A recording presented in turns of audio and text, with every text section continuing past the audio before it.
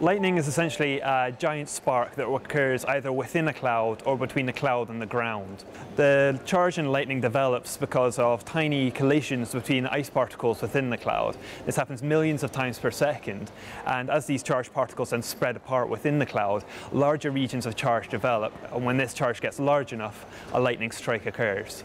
Lightning can either occur as cloud-to-ground lightning or cloud-to-cloud lightning, depending on whether the lightning connects to the ground or not. When the lightning connects to the ground, it starts off as what's called a stepped leader, which is a channel that grows in steps from the base of the cloud towards the ground.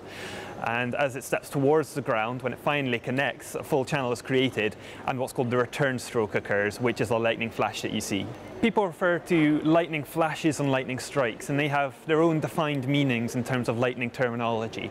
A lightning flash is what you can see, but it might be made up of several lightning strokes, which are individual pulses of current separated out by hundredths of a second.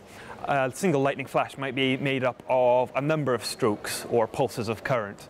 A lightning strike is essentially a cloud-to-ground lightning stroke where it strikes the ground, which is where the term comes from. Positive lightning occurs when the positively charged upper part of the cloud connects to the ground in a lightning strike, as opposed to the usual negatively charged part in the base of the cloud. When positive lightning strikes, it has to go around the negatively charged part of the bottom of the cloud, and so the lightning channel extends around the outside of the cloud.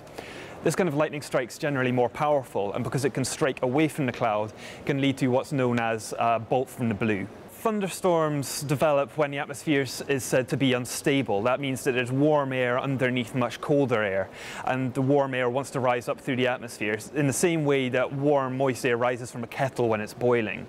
This generally occurs in the summer when there's lots of warm air around and plenty of heat and moisture, but less commonly it can occur in winter, and this does lead to what's known as thundersnow, when thunderstorms occur when it's snowing.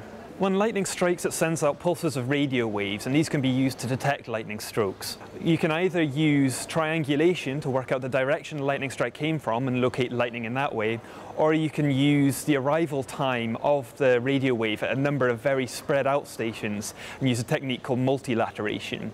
The Met Office ATDNet lightning detection network uses the latter case, where we have sensors dotted around Europe and use the arrival time differences between the radio waves arriving at each station to locate the lightning strike.